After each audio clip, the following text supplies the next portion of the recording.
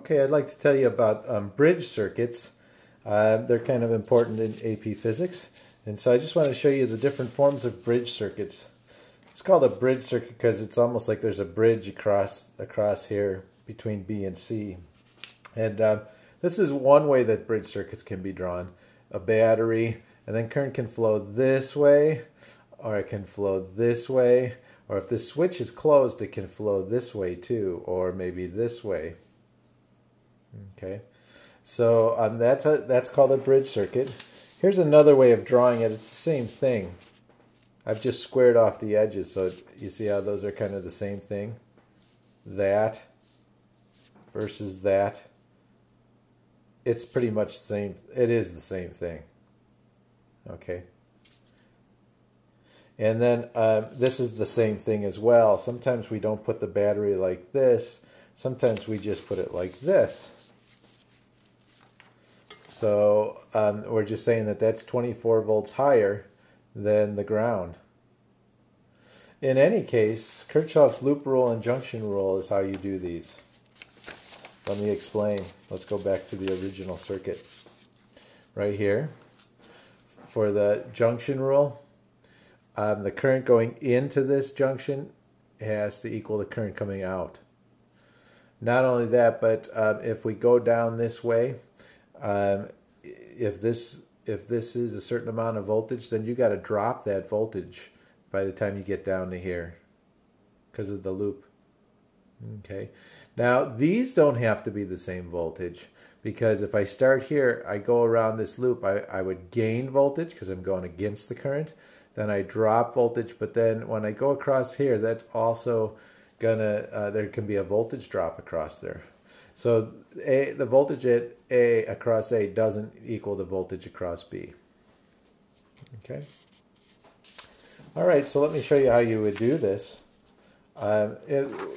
Let's assume they want to know, for this problem, they want to know the voltage at A with respect to B. Okay. Well, the voltage at A with respect to B. Let's see. If I go this way, do you see how these are just kind of in series? This is 24 volts, and whatever current goes this way, whatever current goes through, let's call that I1, if whatever goes through the 8 ohm has to also go through the 4 ohm because it can't go across here. And so I'm thinking that this is 2 amps. For that same reason, this is 2 amps as well. So what's the voltage drop across here? The voltage drop across here, it looks like it's 16 volts because it's 2 amps times 8 ohms. The voltage drop across here is 8 volts, so the voltage drop across here is 8 volts. Okay, now I want to tell you how you can interpret that. If you're at 24 steps above ground and you go down 16, you know how high A is above ground? A is 8 above ground. This is 8 higher than ground. Where is this one, voltage at B, with respect to ground, it only dropped 8, so it's 16 higher than ground. So A is lower than B, if that's 8 and that's 16. So it's negative 8 volts. Look at it this way. There's 8 volts across here, and there's 16 volts across here. So if I go from ground floor, if I go up the 8 volts, then that's 8 volts higher than ground. And if I go this way, I go 16 volts higher than ground. So B is higher. Okay, you see how that all works out? Okay, now if they close this switch, now that's a different thing. Now when they close that switch, now current can flow. And so but what will happen is the voltage at A with respect to B will now be 0. So you can assume that because of Kirchhoff's loop rule, that these both have to be the same voltage.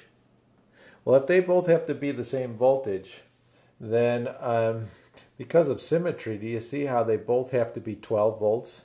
When you close the switch, this is going to be 12 and that's going to be 12 because this has to be 12 and that has to be 12. These are like in parallel. So it's almost like you have this circuit.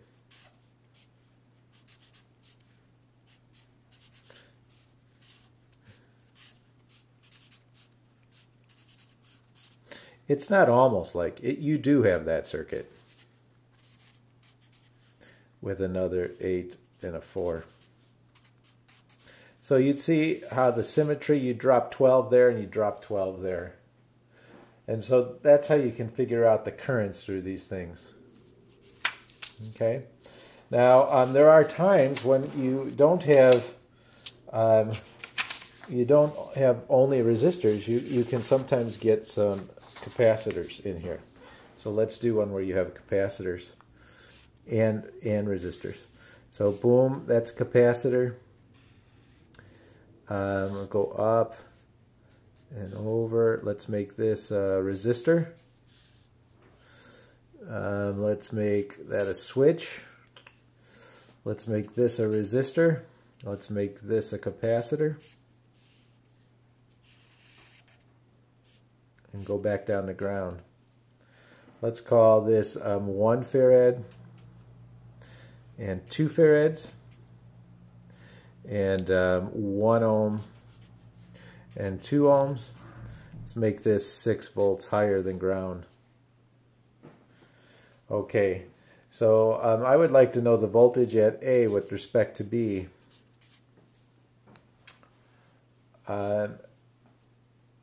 And so this is how this works. Current can't flow through a capacitor, so it can't go this way. It's stuck. Boom, it has nowhere to go. Current can't go this way because it can't. It's going to be blocked going this way and blocked going down. So there's no current in here. There's no current in the circuit. So if there's no current in here, I'm thinking there's 0 volts. In fact, let me use some colored pens here. I'll use orange for when the switch is open. So I don't know how orange is going to show up, but open. I hope you can see that. So when it's open, this is 0 volts. And this is 0 volts. But you got to drop all those volts going from here to down to there because of the Mall analogy, I suppose, or the Kirchhoff's loop rule. But this charged up.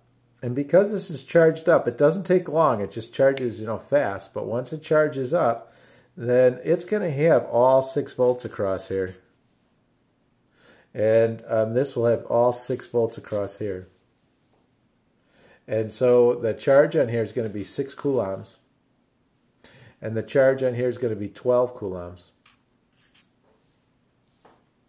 And I'm also thinking that the voltage here is 0 higher than ground. And the voltage here is 6 higher than ground. Look, 6. So the voltage at A with respect to B is negative 6 volts. A is 6 volts lower.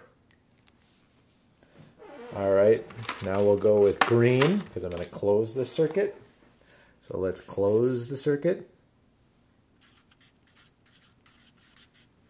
Can you tell that's green?